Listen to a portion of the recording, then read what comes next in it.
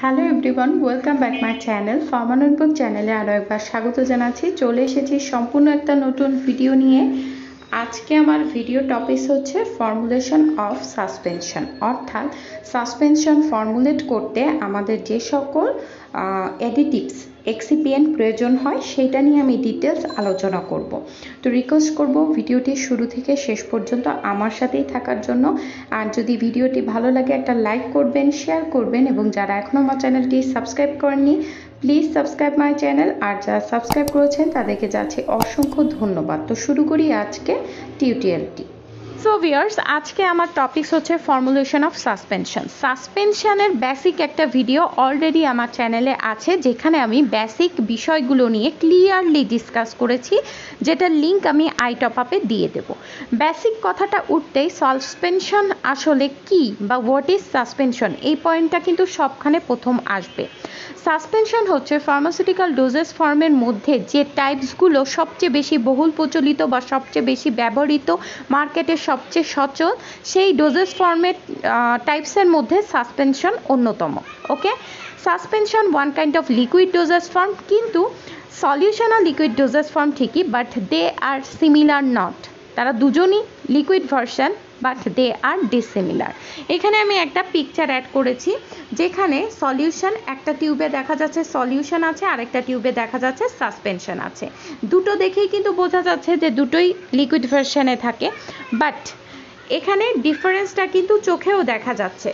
Solution হচ্ছে আপনার clear একটা সলভেন্ট, অর্থাৎ সলিউশন হলো সেই প্রোডাক্ট বা সেই মিক্সচার যেখানে আপনার এপিআই এবং সলভেন্ট দুটোই প্রপারলি মিক্সড হয়ে যায়। ওকে, মানে সেখানে কোনো পার্টিকেলস থাকবে না, একটা ক্লিয়ার সলিউশন থাকবে। আপনি এর মধ্যে কি মিক্স করছেন সেটাও আপনার বোঝা যাবে না। যেমন পিকচারটা দেখলেই বোঝা যাচ্ছে যে পুরোপুরি ক্লিয়ার সলিউশন, দেখলে মনে হচ্ছে জাস্ট একটা লিকুইড। ওকে, সো সাসপেনশন কিন্তু তা না। সাসপেনশনটা কি? সাসপেনশনটা হচ্ছে লিকুইড ভার্সনের মধ্যে যখন সলিড পার্টিকেলটা ডিসপার্স অবস্থায় থাকে। সেটা কেমন? অর্থাৎ এখানে পিকচারটা যদি আমি দেখি, সেটা কিন্তু বোঝা যাচ্ছে দিস ইজ লিকুইড ভার্সন ঠিকই, বাট এখানে দুটো ফেস প্রেজেন্ট, একটা লিকুইড ফেস আর একটা হচ্ছে আপনার সলিড ফেস। আমি জাস্ট বোঝানোর জন্য বলছি, কোনো টার্মের সাথে মিলাতে যাবেন না। ওকে, সো ডিসপার্স বলতে এই জন্য সাসপেনশনকে বাইফেসিক সিস্টেম বলা হয়, অর্থাৎ এটাতে দুটো ফেস থাকে, একটা হচ্ছে কন্টিনিউয়াস ফেস আর একটা হলো ডিসপার্স ফেস। কন্টিনিউয়াস ফেস হচ্ছে আপনার সলভেন্ট, যেটা এখানে ক্লিয়ারলি গ্রিন কালারে দেখা যাচ্ছে, আর যে কালো কালো সলিড পার্টিকেলের মতন দেখা যাচ্ছে, যেটা বোঝাই যাচ্ছে প্রপারলি সলভেন্টের সাথে কি হয় না, মিক্সড হয় না, বাট সে ডিসপার্স অবস্থায় আছে, অর্থাৎ সেটা আলাদাও হতে পারছে না। ওকে, সেই ফেসটাকে আমরা ডিসপার্স ফেস বলছি, এবং এই জন্য সাসপেনশনকে কি বলা হয়? সাসপেনশনকে বলা হয় বাইফেসিক সিস্টেম, অর্থাৎ এটা লিকুইড ভার্সন ঠিকই, বাট এর মধ্যে দুটো ফেস থাকে। ওকে, সো এখানে আমি কিছু কি অ্যাড করেছি, আপনার নাম কি, দিস ইজ হচ্ছে definition. Suspension a two-phase system consisting of a finely divided solid particles. Okay, dispersed in liquid। যে কথাটা আমি বললাম যে সাসপেনশন হচ্ছে টু ফেজ বা বাইফেসিক সিস্টেম, যেখানে সলিড পার্টিকেলসগুলো ডিসপার্স অবস্থায় থাকে, অর্থাৎ কমপ্লিটলি ডিজলভ হয় না। তাদের এমন একটা টেকনিকের মাধ্যমে রাখা হয় যেটা কিনা ডিসপার্স অবস্থায় থাকে, অর্থাৎ সে লিকুইডের থেকে বের হয়েও আসতে পারে না, আবার লিকুইডে প্রপারলি ডিজলভও হয় না। এটা কেন হয়? যে সকল সলিড পার্টিকেলস কি হয়, ওয়াটার লাভিং না, সহজে ওয়াটারে ডিজলভ হতে চায় না, সেই সকল প্রিপারেশনটা আসলে সাসপেনশন আকারে তৈরি করা হয়। সো এবার চলে যাচ্ছি, এ suspension is a mixture in which insoluble particles are suspended in a liquid gas. ওকে, সাসপেনশনকে আলাদাভাবেও ডেফিনাই করা যায়, বা সেকেন্ড যে ডেফিনেশনটা সেটা হচ্ছে যে ইনসলিউবল পার্টিকেলসগুলোকে সাসপেন্ডেড অবস্থায় রাখা হয় লিকুইড গ্যাসের মধ্যে বা লিকুইড সলভেন্টের মধ্যে। সাসপেন্ডেড বলতে যেটা কি হয় না, আপনার নর্মালি কি হয়, যদি সলিড পার্টিকেলস ওয়াটার বা সলভেন্টে না ডিজলভ হয়, সেক্ষেত্রে থিতিয়ে পড়ে বা তলানি পড়ে বা নিচে সেপারেট হয়ে যায়, কিন্তু এটাকে এমন একটা ফেসের মধ্যে আনা হয় যাতে কি হয়, ওয়াটারের মধ্যে ডিসপার্স অবস্থায় থাকে সলিড পার্টিকেলসগুলো, অর্থাৎ এটা পুরোপুরি সেপারেট হয়ে যায় না। সাসপেনশন যদি আপনার তৈরি করার পর দেখা যাচ্ছে ক্লিয়ারলি সলিডটা নিচে নিচে আছে আর উপরে সলভেন্ট আছে, সেই প্রিপারেশনটা কিন্তু কখনোই সাসপেনশন বা অ্যাকসেপ্টেবল হবে না। সো সাসপেনশন হচ্ছে এমন একটা টেকনিক যে টেকনিকে সলিড পার্টিকেলসগুলোকে জোর করে আটকে রাখা হয় লিকুইড ভার্সনে বা সাসপেন্ডেড করা হয়। ওকে, সো নাও আমরা দেখব কি কি ইনগ্রিডিয়েন্ট প্রয়োজন, কি কি ইনগ্রিডিয়েন্ট প্রয়োজন ফর্মুলেট করার জন্য, অর্থাৎ সাসপেনশনকে আপনি যখন ফর্মুলেট করবেন আপনার কি কি এক্সিপিয়েন্ট প্রয়োজন। ফার্স্ট অফ অল এপিআই তো থেরাপিউটিক অ্যাক্টিভ ইনগ্রিডিয়েন্ট বা অ্যাক্টিভ ফার্মাসিউটিক্যাল ইনগ্রিডিয়েন্ট, অর্থাৎ আপনার যে ড্রাগটা সেটার কথা বলা হচ্ছে। দেন এখানে অ্যাড করা হয় ওয়েটিং এজেন্ট। ওকে, ওয়েটিং এজেন্টটা কি? Added to disperse solids in the continuous phase. ওই যে প্রিভিয়াস স্লাইডে আমি বললাম যে সাসপেনশন হচ্ছে বাইফেজিক সিস্টেম বা টু ফেজ সিস্টেম, যেখানে কন্টিনিউয়াস ফেজ আর ডিসপার্স ফেজ, অর্থাৎ সলিডটাকে জোর করে আটকে রাখা হয় যেন সে নিচে তলানি রূপে না পড়ে, আবার সেপারেট না হয়ে যায় লিকুইডের থেকে। তো এই যে জোর করে আটকে রাখার কাজ করা হচ্ছে ওয়েটিং এজেন্ট। ওকে, সো কিভাবে করে?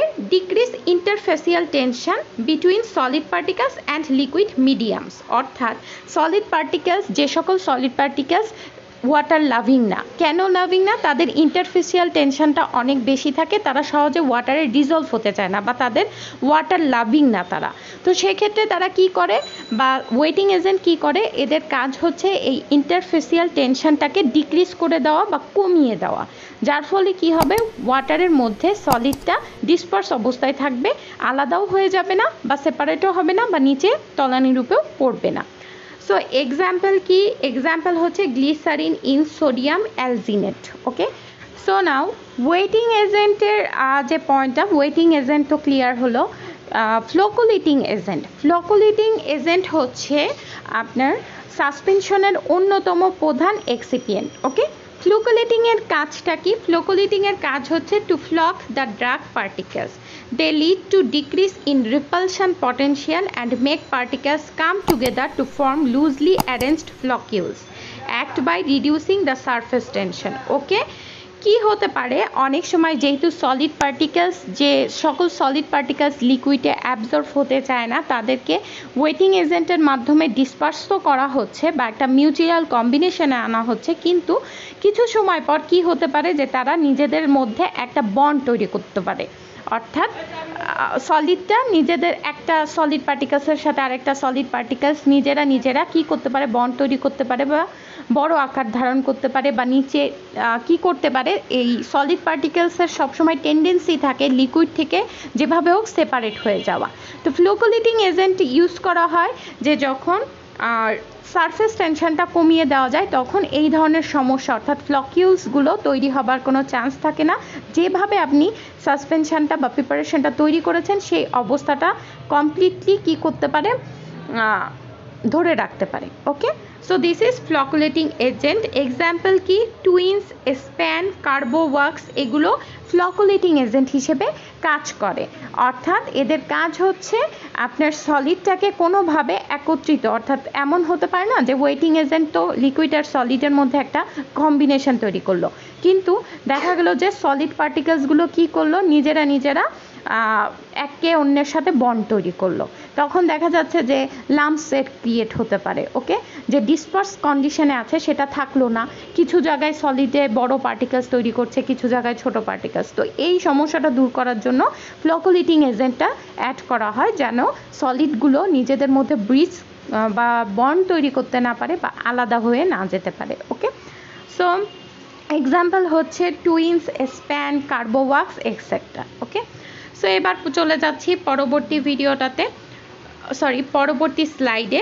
First of all thickening agent. Thickening এজেন্টও এখানে অ্যাড করা হয়। কেন অ্যাড করা হয়? ভিসকোসিটিটা বাড়ানোর জন্য, অর্থাৎ সাসপেনশনের যে ভিসকোসিটি আছে, ঘনত্ব আছে, কনসিস্টেন্সি আছে, সেটা বাড়ানোর জন্য আমরা কি করি? থিকেনার বা থিকেনিং এজেন্ট অ্যাড করি। ওকে, দেন হচ্ছে suspending agent. They R added to phlox the drug particles. ওই যে বললাম ড্রাগ পার্টিকেলসগুলোকে সাসপেন্ডেড করে রাখার জন্য সাসপেন্ডিং এজেন্ট ইউজ করা হয়, বিকজ আমি আবারও বলছি, সলিড পার্টিকেলসের সবসময় টেন্ডেন্সি থাকে ওয়াটার থেকে তারা কিভাবে বের হয়ে আসবে, সেপারেট হয়ে যাবে। আর সাসপেনশনের মূল লক্ষ্য হচ্ছে যে তাদেরকে সেপারেট করা যাবে না, তাদেরকে ডিসপার্স অবস্থায় একটা সলিউশন রূপে ডোজেস ফর্মটা রাখতে হবে। সো এই জন্য আপনাকে সাসপেন্ডিং এজেন্ট অ্যাড করা হয়। দেন হচ্ছে বাফার বা পিএইচ অ্যাডজাস্টিং এজেন্টস। ওকে, এখানে পিএইচ একটা বড় important part, because they are added to stabilize the suspension to a desired pH range. ওকে, এটা কেন অ্যাড করা হয়? যাতে প্রিপারেশনটা অনেকটা স্টেবল হয়, স্টেবিলাইজ হয়, সেজন্য আমাকে বাফার মানে সঠিক পিএইচ রেঞ্জে যেন প্রিপারেশনটা ডেটোরিয়েট না হয়, ভালো থাকে, সেটার জন্য আমাকে কি করতে হয়? বাফার বা পিএইচ অ্যাডজাস্টিং এজেন্টটা অ্যাড করতে হয়। দেন চলে যাচ্ছি পরবর্তীটাতে, স্টার্ট হচ্ছে osmotic agent to adjust osmotic pressure. Osmotic এজেন্টটা শুধুমাত্র প্যারেন্টেরাল প্রোডাক্টসের ক্ষেত্রে ইউজ হয়। এখানে আমি একটু এক্সাম্পল দিচ্ছি যে বিভিন্ন ধরনের আই ড্রপ আছে, সাসপেনশন আকারে ইউজ করা হয়। প্যারেন্টেরাল অনেক প্রোডাক্ট যেমন হচ্ছে ইনজেকশনের ক্ষেত্রেও কিন্তু সাসপেনশন আকারে দেওয়া হয়, যে কেমিক্যালটা থাকে, মানে দেখা যাচ্ছে মিক্সচারটা সাসপেনশন আছে। সো এই ধরনের যে প্যারেন্টেরাল প্রোডাক্টসগুলো আছে, যে অয়েনমেন্ট, তারপর ওয়েনমেন্ট না, ড্রপ, তারপর হচ্ছে প্যারেন্টেরাল আইভি ইনজেকশনের ক্ষেত্রে যে সাসপেনশন আকারের প্রিপারেশনটা তৈরি করা হয়, সেই ক্ষেত্রে আপনার অসমোটিক এজেন্ট ইউজ করা হয় শুধুমাত্র প্যারেন্টেরাল সাসপেনশনের ক্ষেত্রে। ওকে, যে সকল সাসপেনশন আপনি প্যারেন্টেরালি ইউজ করছেন, যেটা হচ্ছে ড্রপ আকারে অথবা ইনজেকশনের মাধ্যমে নিচ্ছে, সেই সাসপেনশনগুলো প্রিপারেশনে আমরা অসমোটিক এজেন্ট অ্যাড করি to adjust osmotic pressure. Because of parenteral প্রোডাক্টে আপনি ডিরেক্টলি বডিতে পুশ করছেন, সেক্ষেত্রে অসমোটিক প্রেশারটা মেনটেন করা খুব বেশি ইম্পর্ট্যান্ট। সো এই জন্য অসমোটিক এজেন্ট অ্যাড করা হয়। দেন হচ্ছে অর্গানোলেপটিক additive two impart desire colour to improve elegance. Okay, অর্গানোলেপটিক additive হচ্ছে যে কালারিং এজেন্ট, সুইটেনিং এজেন্ট বা ফ্লেভারিং এজেন্টগুলো আছে, সেগুলোকে আমরা অর্গানোলেপটিক এজেন্ট বলছি। এগুলো জাস্ট কালারটা সুন্দর হলে পেশেন্টের ক্ষেত্রে সেটা ইউজ করতে ইজি হয়, তারপর দেখতে সুন্দর হলে ভালো লাগে, একটা ভালো ফ্লেভার আসলে ভালো লাগে। অনেক ড্রাগের বিটার টেস্ট থাকে, যদি ড্রাগটা খোলার পরই আপনার সেই তিতো ভাবটা বা তিতা মানে স্বাদটা অথবা ব্যাড অডর আসে, সেক্ষেত্রে কিন্তু সেই ড্রাগটা আপনার কাছে ভালো লাগবে না। তখন সেখানে আপনাকে কালারিং এজেন্ট, ফ্লেভারিং এজেন্ট, তারপর সুইটেনিং এজেন্ট অ্যাড করতে হবে। যখন আপনি ড্রাগটা খুললেন, যদি সুন্দর একটা কালার পাওয়া যায়, তাহলে ভালো লাগবে ইউজ করতে বা খেতে।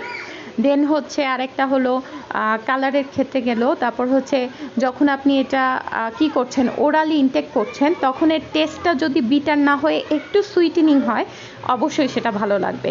So they R this kind of agent. Okay, so now সব শেষে যে এলিমেন্ট বা ইনগ্রিডিয়েন্টটা আছে সেটা হলো প্রোটেক্টিভ কলয়েডস।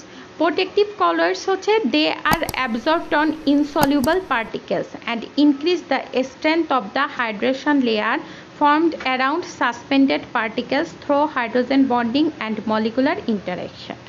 বলা হচ্ছে যে প্রোটেক্টিভ কলয়েডস হচ্ছে আপনাকে মানে অ্যাড করা হয় সাসপেন্ডিং বা সলিড পার্টিকেলসগুলো যে সাসপেন্ডেড অবস্থায় আছে সেটাকে ইনক্রিজ করার জন্য, ওয়ান কাইন্ড অফ স্টেবিলাইজ করার জন্য, যাতে আপনার কি না হয়, পার্টিকেলসগুলো আলাদা বা নিজেরা বন্ড করে বা সেপারেট হয়ে বা সেগ্রিগেশন বা ল্যাম্পস তৈরি না করে, সেক্ষেত্রে প্রোটেক্টিভ কলয়েডসটাও অ্যাড করা হয় এক্সট্রা প্রোটেকশনের জন্য।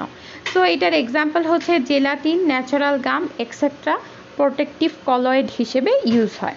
তো viewers, this are the basic formulation ingredients of suspension. অর্থাৎ সাসপেনশন তৈরি করতে গেলে আপনাকে এই এক্সিপিয়েন্টগুলো ইউজ করতে হয়। তো আজকে আমার কাছে এতটুকুই। পরবর্তী ভিডিও দেখার আমন্ত্রণ রইল। Thanks for watching.